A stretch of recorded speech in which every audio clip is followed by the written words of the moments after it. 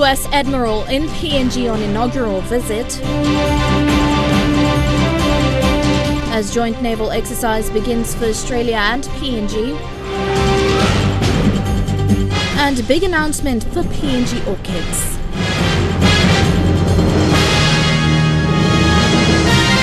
This is National EMTV News with Helen Sayer.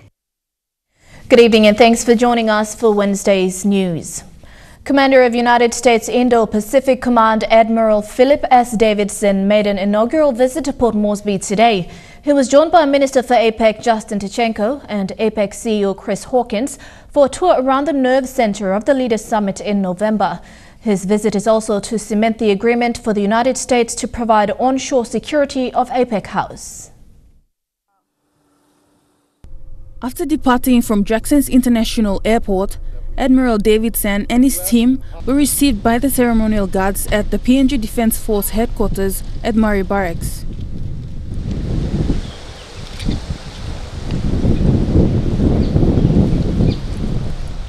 Davidson was then escorted down to the APEC House at Ella Beach, where he was welcomed by APEC Minister Justin Tichenko and taken into the new building for a tour.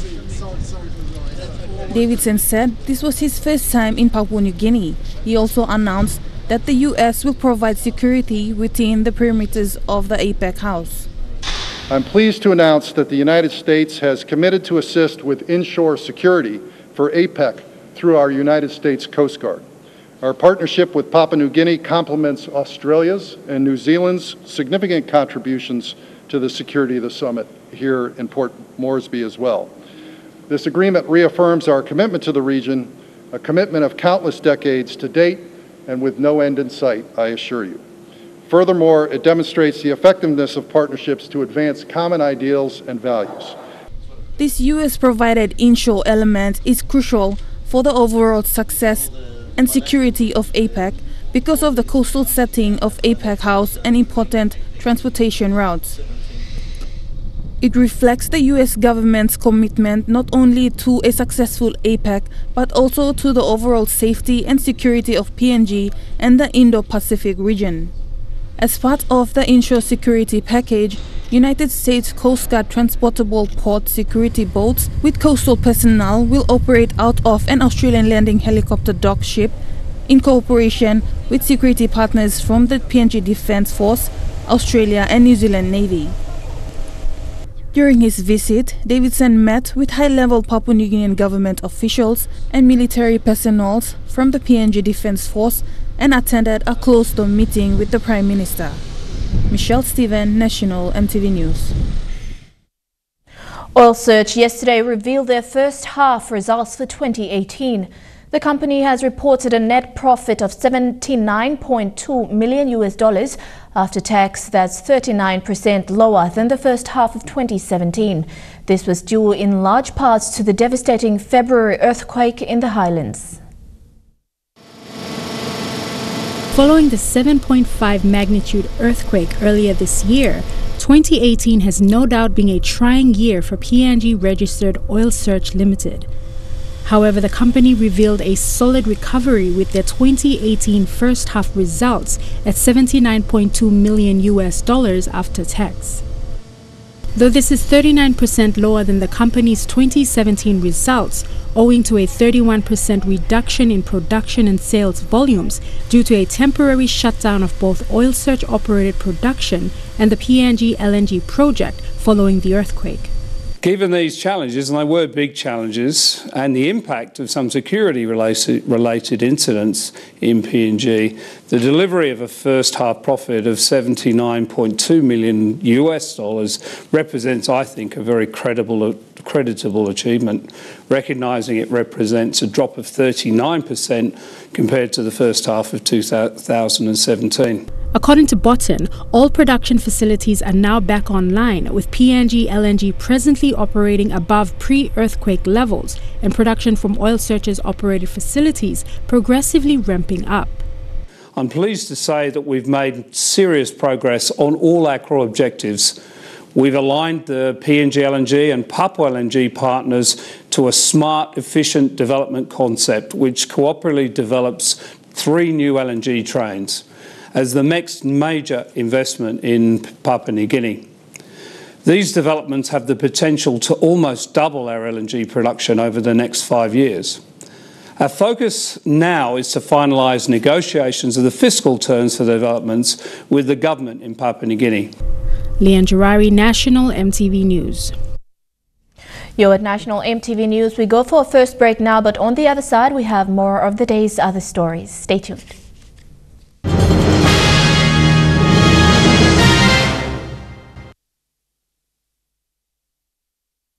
Welcome back to the news. Turning overseas, the blowtorch is firmly fixed on Donald Trump, who's tonight feeling unprecedented. He'd had the most damaging day of his presidency. That's after a significant double blow to Mr. Trump, which hit within hours. Two men formerly very close to the president pleading guilty and found guilty of fraud and violating campaign finance laws. This is likely to have a huge impact on his political future. His former lawyer now implicating the president in criminal conduct. President Trump exiting Air Force One.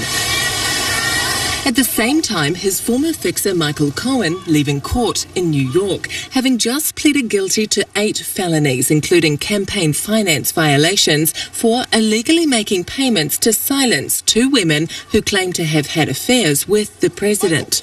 Michael, what's your message to the president? Cohen telling the court he did it at candidate Trump's direction and to influence the outcome of the 2016 election. Mr. Cohen pled guilty to 2 campaign finance charges, 1 for causing an unlawful corporate contribution, and a second one for personally making an excessive personal contribution, both for the purpose of influencing the 2016 election. That contribution was to porn star Stormy Daniels, the president initially denying any knowledge of the payment made just 11 days before Americans voted. Did you know about the $130,000 payment to Stormy Daniels?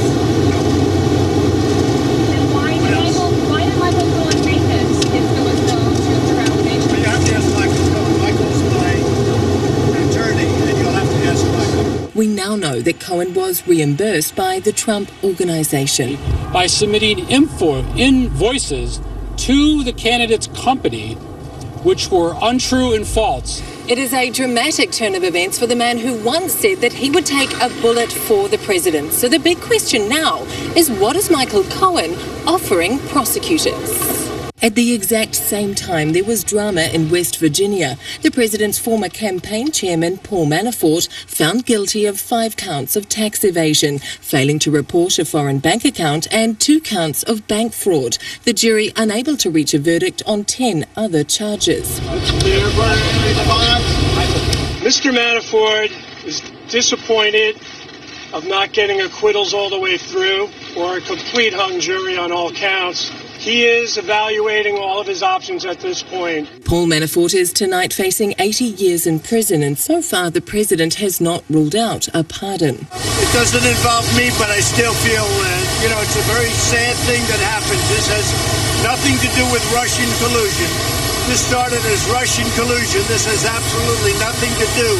This is a witch hunt, and it's a disgrace. But tonight is a vindication for Special Counsel Robert Mueller, securing guilty verdicts in the first criminal trial of a Trump associate. Indictments are stacking up quickly.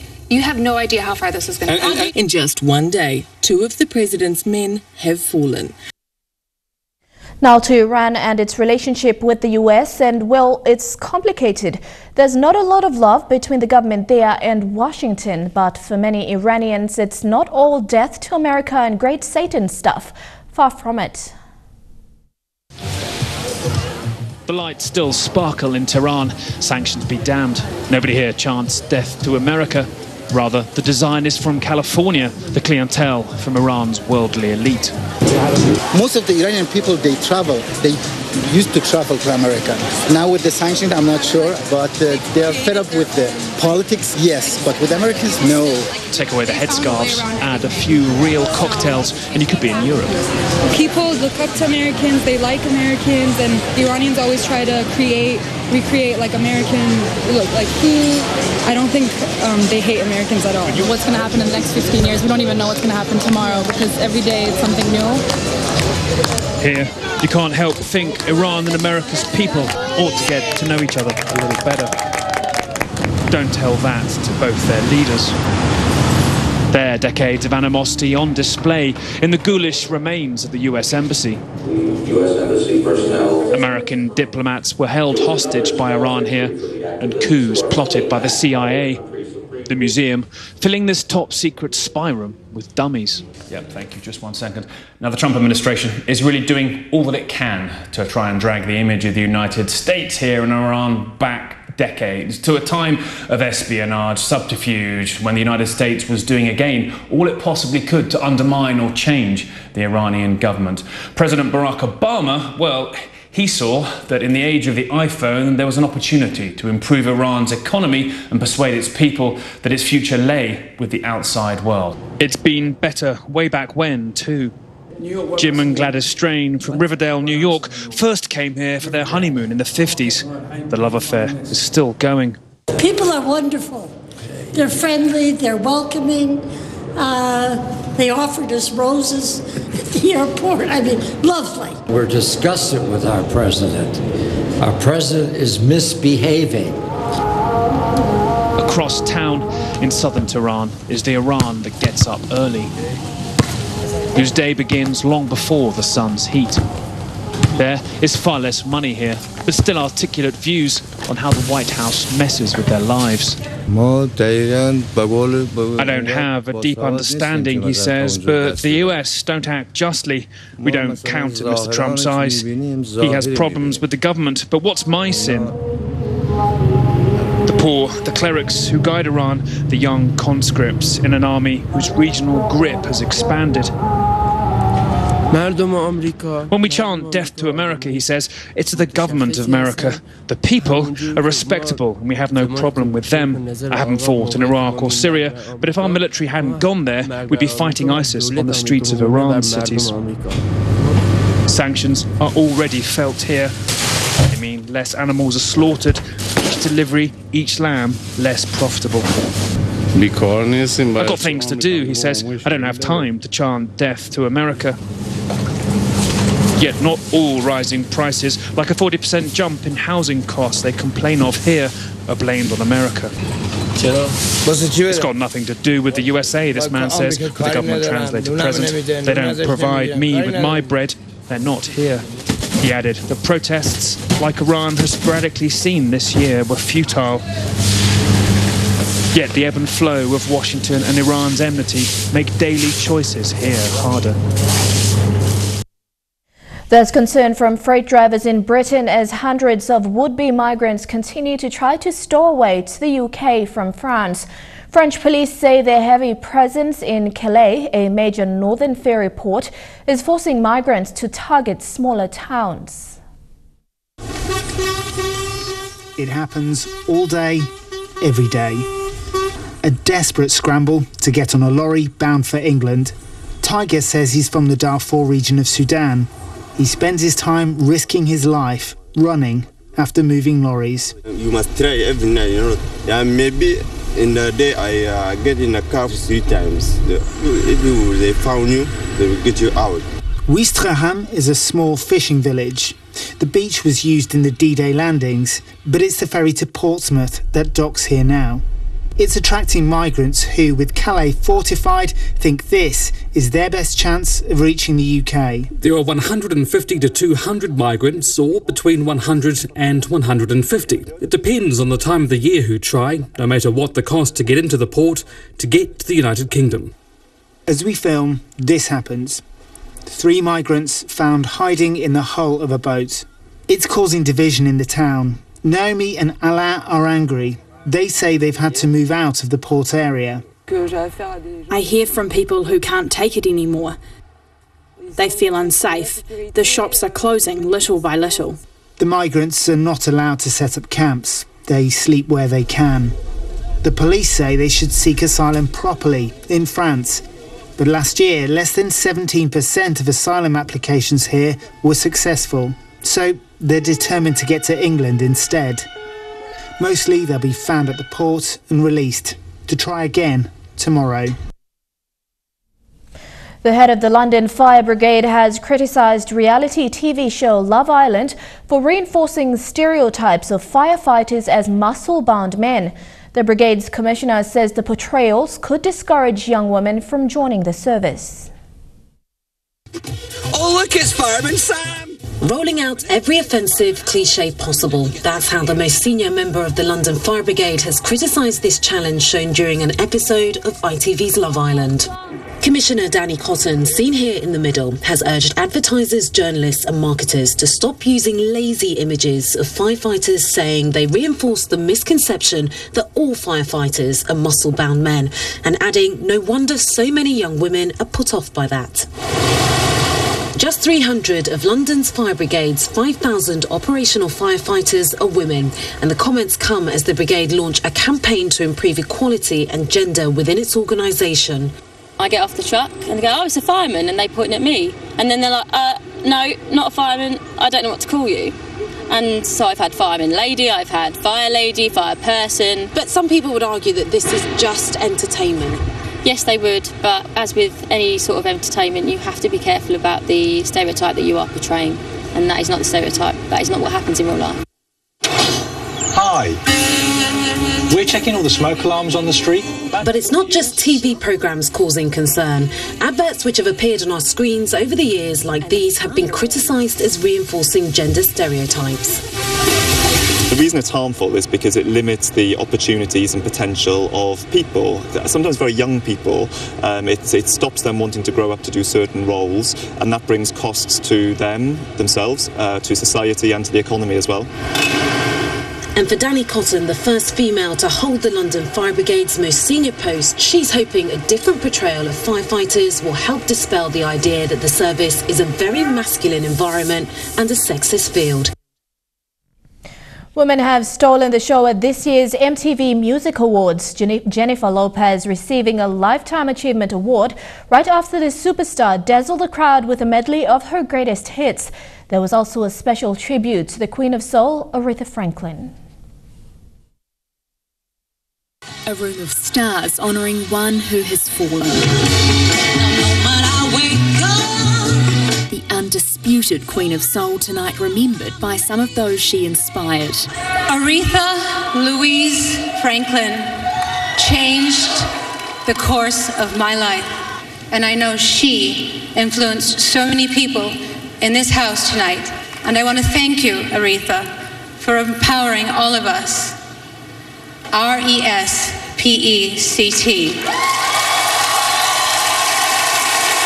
This year's Video Vanguard Award for Lifetime Achievement went to Jennifer Lopez. This is really like a tremendous honor for me. It has been an incredible journey. She's the first Latina to ever receive the title and wowed the audience with a lengthy medley of her greatest hits.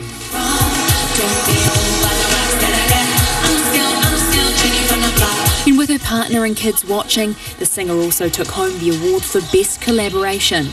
It was also a successful night for Camila Cabello, winning 2 awards including Artist of the Year. I can't believe this is for me. Thank you so much. And rapper Cardi B nominated in 10 categories and taking home Best New Artist. It was her first major appearance since having her baby last month. I had a baby, I carried the baby, and now I'm still winning awards.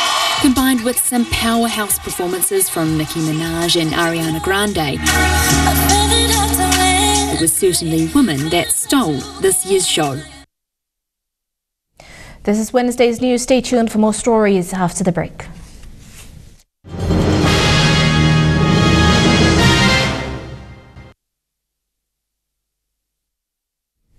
Welcome back to the news. Papua New Guinea's Defence Force, with the support of the Royal Australian Navy, began Exercise Paradise off the coast of Fairfax Harbour today. The operations were conducted from HM PNGS Lakekamu and controlled by PNGDF's Director Maritime Corporation Commander Willie Gallia. The 2-week exercise is focused on maritime security for the APEC Leaders Summit in November.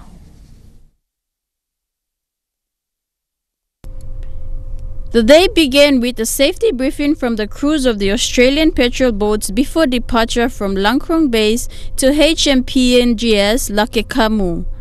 Invited guests to witness the exercise were PNG DF personnel, Deputy Secretary Simon Tunapai, and Chief of Force Operation Colonel Siale Diro.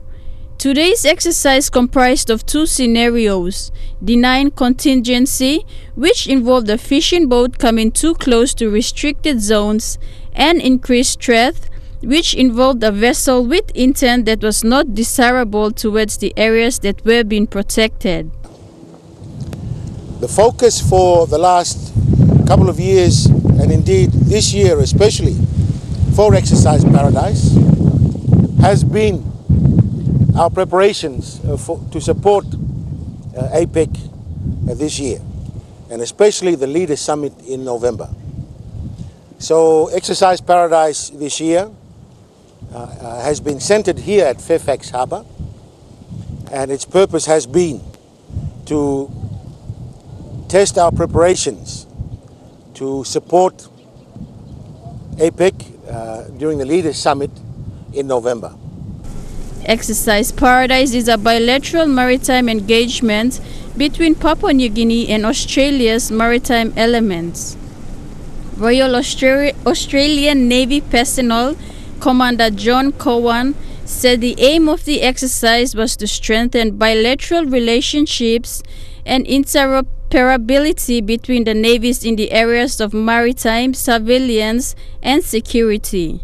That we develop between our navies and the professionalism that we enhance between our sailors and our officers is absolutely vital. Should we be required to operate in some future operation.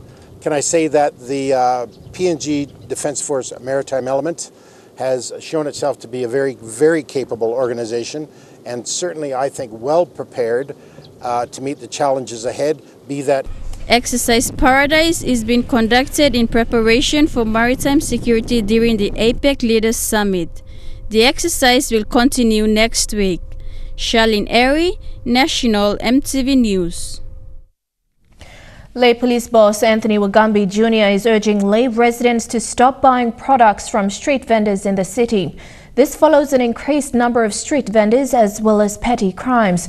Mr. Wagambi said police presence will be increased at the main bus stops to deal with this. The Mobile Squad 13 will be engaged in this operation, assisting the Footbeat unit, which currently covers the Eriku Town Market and other crowded areas. You're at National EMTV News. Trukai Sport is next. Don't go away.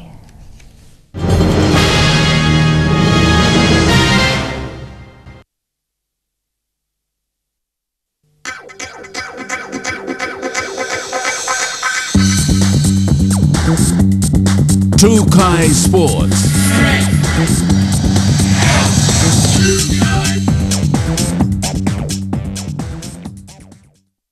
Welcome to Trukai Sports. The PNG RFL announced a new chairperson and head coach for the National Women's Rugby League team today. Ruth Warham was named chairlady of the new PNG Orchids Executive Management Committee, while David Wesley was named head coach of the all-search PNG Orchids. Ruth Warham, a prominent media personality in the country, was appointed chairlady for the newly established PNG Orchids Executive Management Committee. The PNG Orchids EMC will help assist the PNG RFL board and the oil-search PNG Orchids prepare to participate in international fixtures. She is a passionate rugby league fan. She's worked with the PNG RFL over the last 18 months in various rugby league programs, including the delivery of the Rugby League World Cup in PNG, which was a successful event hosted here at the Orchids National Football Stadium. We believe appointing Ruth, who is one of our prominent women in PNG, to head this program, inaugural program, actually is in line with our emphasis on gender participation and equal participation in the sport by women, both as players, members of the board, and as part of our management group going forward. With the new PNG OEMC, this will help develop the women's game. Warham says this can also be used to empower women in the country. So one of our aims as the new committee, and with the support of the board, is to pull together a team that, not only the support and the backing from a corporate sponsor like Oil Search, and other like-minded companies that we expect to join us to run this program. Is going to be a big boost for women's development in this country, not only through the sports of rugby league, but in terms of using the code to empower our women, and also using that platform to communicate messages of support and of empowering our women in this country.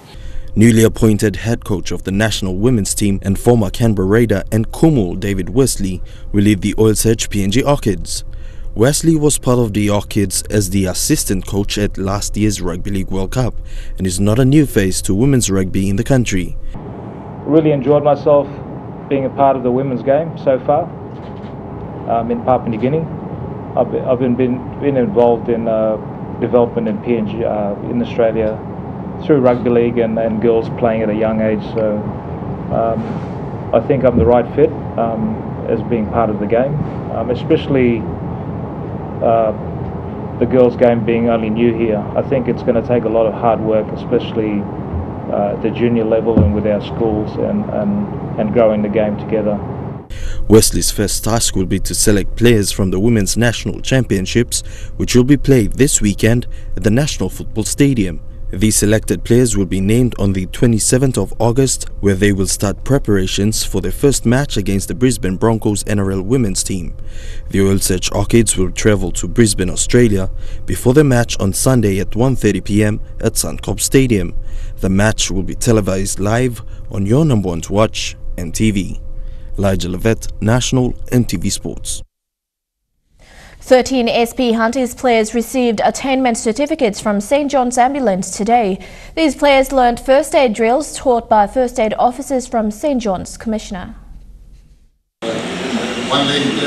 These 13 players are now equipped with knowledge of how to perform different first aid drills.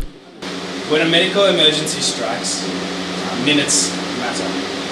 Immediate intervention by people like yourselves who have been trained in St. John First Aid is proven to save a life, reduce disability, and help the doctors treat the patient when they arrive at the hospital. Cannon congratulated the players on completing the different first aid exercises and receiving their certificates from St. John's Ambulance. Charlie, Simon. I just want to say well done and congratulations. It's a privilege to have you joining our family of St. John First Aiders all around the world and all here in Papua New Guinea. PNG Rugby Football League CEO Rieta Rao thanks St. John's Ambulance for this partnership and says it is something that will continue over the years. The sport of rugby league is a very strong platform and you have also recognized that, and as we partner together, hopefully it will go a long way, and I'm sure it will go a long way. Every person, every player who gets a certificate today in their own individual walk of life, their families, and the community which they will engage in the coming days. With rugby league being a body contact sport, it is important for players to learn first aid in case of on-field emergencies. These 13 players can now be able to perform first aid on the field of play if any emergency cases may arise in a match. Elijah Levette, National EMTV Sports. The ITI Junior Tennis competition ended on a high note yesterday in Port Moresby with the awarding of medals and trophy presentations. ITI Marketing Manager Samiros Javilano says as part of ITI's community obligation, it will continue to support the development of tennis in Papua New Guinea. Since the revival of Junior Tennis Development Program, which has been backed by ITI, interest in the sport has grown, with a lot of young tennis enthusiasts taking part in various divisions. Successfully ending the Junior Tennis competition on Sunday, ITI Marketing Manager Semiros Javilona says supporting the development of young tennis stars in PNG is a way forward to producing future national tennis superstars. ITI is very grateful, seeing those kids like they're under 8, they know nothing about tennis, and then when they start to know it, They are very enjoying. They enjoy really playing of it. Of course, with the guidance of Coach Kualam, who is the coach, and he put this as initiative to put up this ITI Junior Tennis, and also the parents as well are very happy, enjoying watching their kids playing.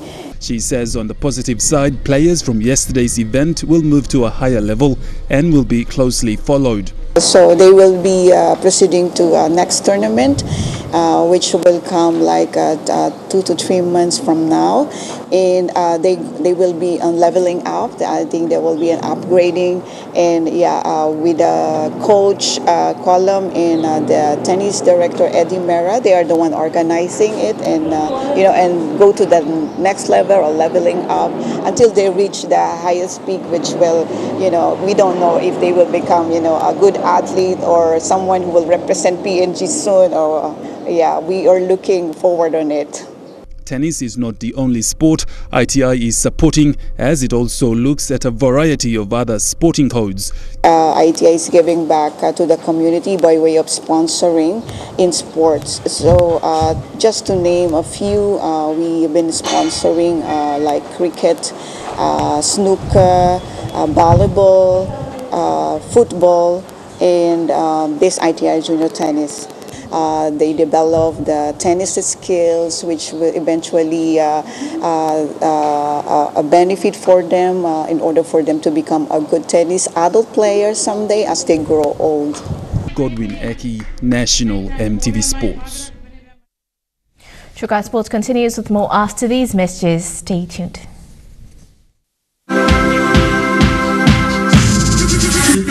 True Kai Sports. Welcome back to True Kai Sports. With a poor performance in the 2017 Women's Rugby League World Cup, newly appointed All-Search PNG Orchids coach David Wesley says his main aim is to improve on 2017's poor performance. With the All-Search PNG Orchids scheduled to play the Brisbane Broncos National Rugby League Women's team on September the 2nd, newly appointed coach David Wesley will be focusing on improving some of the team's upsets in last year's poor performance in the Women's Rugby League World Cup. Especially our defence.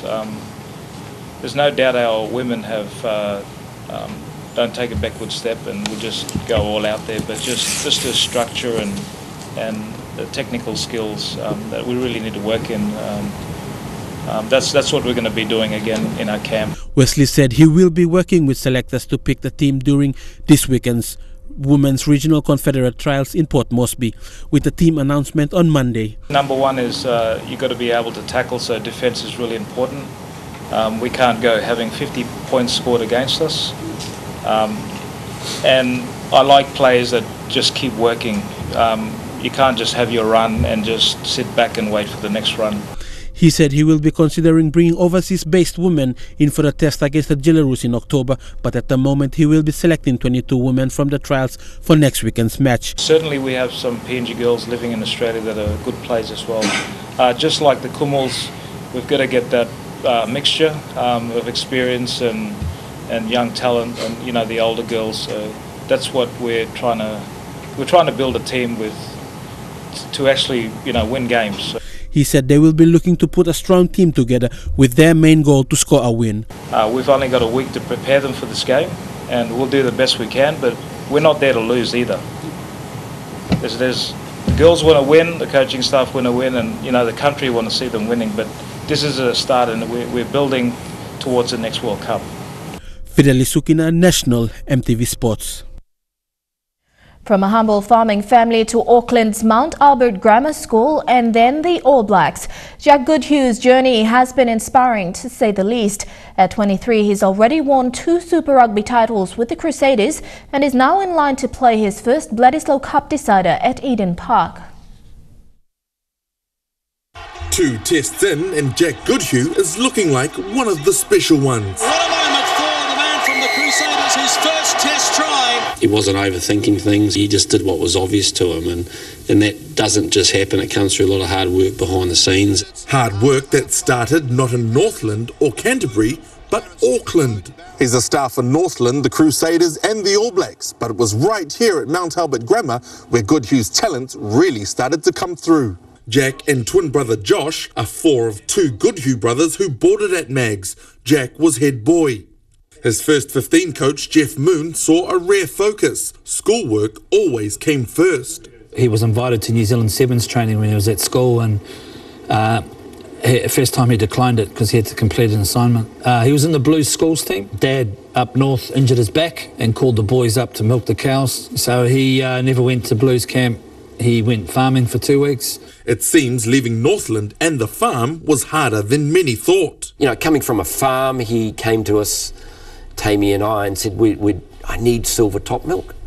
And I said, we can't get that. Well, he rang them up, you know, and he'd write letters to them, and he would find that, yes, you could get it, you know. And so within a week, if I didn't have it, well, he'd be knocking on my door saying, sir, I asked you about this, you know, here it is.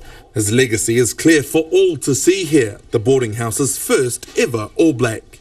Behind the dining hall in a garage/gym fitted out by students, Jack is again there for motivation.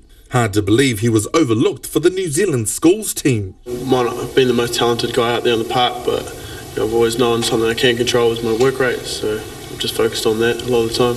A formula that's brought him plenty of success and one that makes him a popular choice for the All Blacks moving forward. There's always an extra edge when provinces from the same region go head-to-head for the Ranfurly Shield. Chuck in a player that swapped sides, the unexpected addition of an All Black, and you've got all the makings of a classic when holders Taranaki take on Manawatu. It's hard to imagine Manawatu could be any more fired up for their Friday night clash. We consider them pretty big rivals, I guess. It's been a couple of years since we've beaten them, so I don't know if they see us as rivals at the moment, but we'll try to look to instill that again. In Kirikiri's first season as captain, the Turbos got their season off to a near-perfect start with a come-from-behind win over Waikato. Near-perfect because lock-forward Liam Hallam-Eames was subsequently handed a 4-game ban for this incident in the very first minute. He misjudged that one, and we're probably lucky we didn't lose him in that first minute for a red card. He really let the team down there, so he's got 4 weeks to think about that and fix it. But we've got players that can slot in and fill his spot for now. That player is likely to be former Taranaki lock Brad Tucker, who would be making his first Mitre 10 start in green and white. And in a bizarre twist, the Waikato player who was struck by Hallam-Eames just happened to be Brad's brother James. Did that lead to any bit of a discussion within camp or not? Obviously it's been brought up, but always light-hearted. There's certainly no bad blood anywhere there, and my brother definitely knows it's all part of rugby. Tucker, who less than 12 months ago helped Taranaki lift the Ranfurly Shield off Canterbury, has no issue trying to strip it back off them. I couldn't have asked for a better sort of scene to be set, so I'm obviously pretty excited and look to get one back on them and obviously wrestle the shield back over here. It's almost 40 years to the day since Manawatu last held the Ranfurly Shield. But on top of the confidence last weekend's result has given them, there's even more good news for those in green and white, with All Black Nihim Ilnascudder still in camp. Seemingly surplus to Steve Hansen's requirements for at least one more week. To basketball now, another pre-season is officially underway for the New Zealand Breakers, but one with a vastly different feel to the past. The 4-time NBL champions are embarking on another season, but this one with fresh faces everywhere. A new coach, new players and a new style of play. This is the Breakers like you've never seen them before. If this corner is empty right here, it's fine. Just 4 players have returned from last season, making this a step into the relative unknown. It's exciting, you know, and obviously a bit of change at the club, but I think everyone's brought in some great energy, and excited to, you know, start a new season with some new faces and really get after it. But while it's a new look with a more offensive game plan, some elements will remain the same. You don't want to change too much. I mean, especially like the culture, you know, and you know the values that the club stands for. You never want to change that. That's the expectation, is, you know, we win here. Their pre-season started in earnest with a gruelling fitness test yesterday. Today they were in at 4 a.m. for the first of 2 training sessions. A ruthless start for the imports, who only arrived on Monday. It actually went well, man. The whole team, you know, did well in it, passed it. So I mean, it was really fun to kind of get it out of the way. Now that it is out of the way, they're turning attentions to honing that new game plan, and with it, they're promising excitement. We think we've put together a good team that actually can play fast, play smart, and put a lot of points on the board. 2 days into a fresh start, 7 weeks to find the perfect formula before the season begins. And that ends Kai Sports. Up next, the weather details for the next 24 hours. Kai Sports.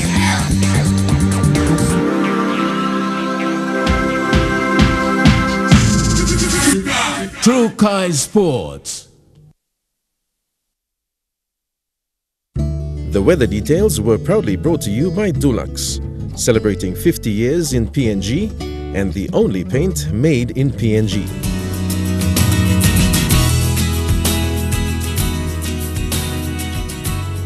A look at the weather forecast. In the southern region, cloudy periods in Port Moresby and Kerema, rain drizzles in Popondetta and mostly fine in Daru and Alatau. In the Momase region, rain showers in Lae, Medang, Wewak and Vanimo, and some rain, although cloudy, in Wau. In the New Guinea Islands region, rain showers in Lorengau and Kavieng, a shower or two in Kokopo, Rabaul and Kimbe, and fine weather in Buka. And in the Highlands region, rain drizzles, then morning fog in all centres.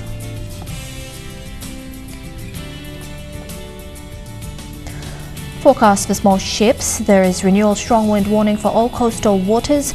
Strong southeast winds of 25 to 34 knots are expected to continue for the next 24 hours, causing rough seas.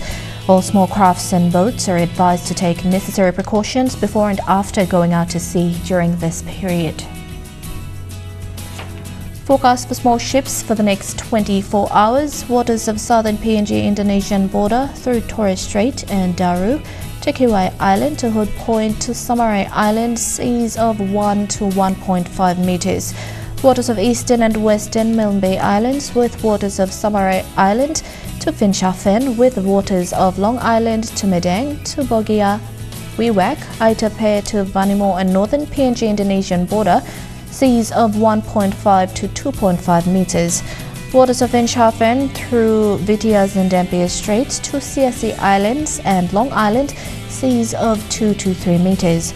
Waters of Manus and its western group of islands, seas of 0.5 to 1.3 meters. Waters of New Ireland to East New Britain to North Bougainville, seas of 0.5 to 1.3 meters. And waters of West New Britain to South Bougainville, seas of 1.5 to 0.5 to 1.3 meters.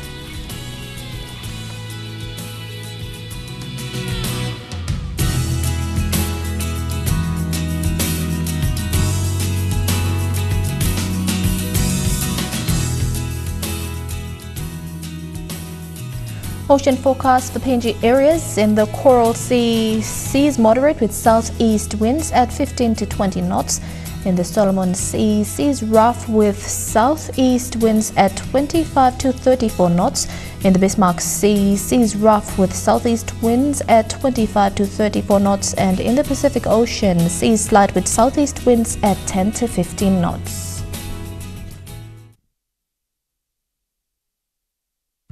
The weather details were proudly brought to you by Dulux, celebrating 50 years in PNG and the only paint made in PNG. And before we go, the Malahang Police Post Rehabilitation Project for AHI local level government in Lae was officially signed this morning. The partnership is between International Terminal Container Services Incorporation, AHI Investment and Lae District Office. The groundbreaking ceremony of the Malahang Police Post in Lae was launched in February this year. During the same time, 2 new police vehicles were given by the ICTSI costing 200,000 kina. However, the construction of the police post was delayed due to changes made to the design. The initial construction cost of the building was 250,000 kina. Did some recalculation. They requested to increase the project cost to 400,000 kina. So it was easily approved by our boss. because really peace and order situation is really important for the economy to grow, for more locators to come in, and to provide safety to the community. ICTSI is the company that signed a 25-year agreement with the PNG government for the operation, management and development of the country's international ports, including Lae Tidal Basin. ICTSI has partnered with IE Investment Limited, a shareholder of Lae-based stevedoring company, Rybex Stevedore, whose function was taken over by ICTSI. The partnership program between IE Investment, ICTSI and Lae District is focusing on addressing law and order issues in the communities. Hopefully with the signing this morning and getting that formality out of the way, we should have the funds available, and the construction work at the site should hopefully begin before end of this month. The recent changes to the design of the Malang Police Post will include a cell block and a family and sexual violence unit. This resulted in the increase of the initial cost of the building from 250,000 kina to 400,000 kina. The patron for Family and Sexual Violence Action Committee and the member for Lae, John Rosso, says the district is planning to build a cell block and a FSV unit at all police posts in Lae. Have a very good Metropolitan Commander, and he shares the same sentiments with me on that. And Malahang will be one of the first to start, apart from the Lae Police Station. So in our bid, we'll try to assist them, ensure that we have an FSV office in each police station in Lae. Julie Badui Owa, National EMTV News, Lae. Now here's a recap of tonight's main stories. US Admiral in PNG on inaugural visit.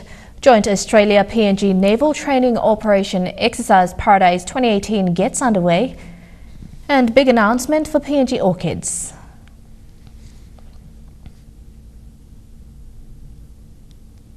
And that's news, sport and weather for today, Wednesday the 22nd of August 2018. On behalf of the entire EMTV News team, pleasant viewing and good night.